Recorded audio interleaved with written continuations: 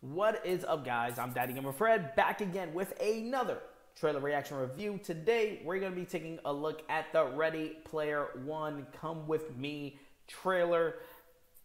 Ready Player One, already in my good book. It is filled with cameos and stuff like that. So, I'm excited to be taking a look at another trailer. From what we've seen so far, I am on a 10 on what the potential of this movie could be. Maybe I'm a little bit too excited because of the cameos and the nostalgic plays that the movie is tying into. Who knows?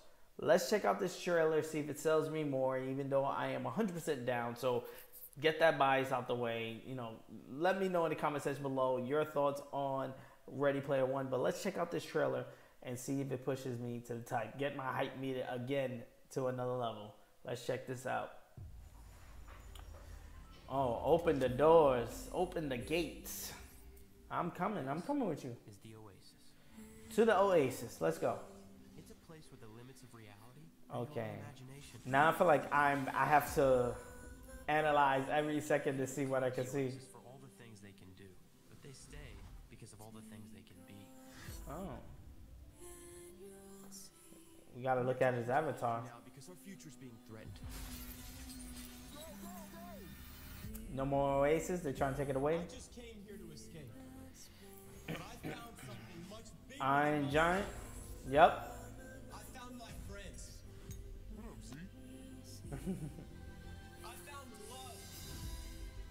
Oh. And now people have lost their lives. No. This is war. Uh-oh. Find him. Oh, that's Shorty? Welcome to the rebellion, Wade. Jesus Christ.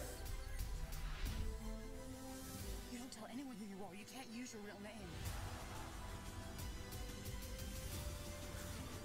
Hold on to something. This isn't just a game. I'm talking about actual life and death stuff. What's going on? Just practicing my Mario Kart. Ask yourself, Mario Kart are references. you willing to fight? Oh my God, yes I am. Look at this, in the DeLorean. Oh, you got the Halo Smartness. What the fuck? They need to make this a game, please. It'd probably be impossible to make it a game, but Jesus Christ, they need to try to. Someone out there needs to fucking knock on doors, get Sony and everyone to play nice to get this a real thing, because Jesus Christ, this again. It was kind of slow in the beginning because I'm just paying attention to like what we seeing with the story stuff. Even that stuff was kind of hit and miss,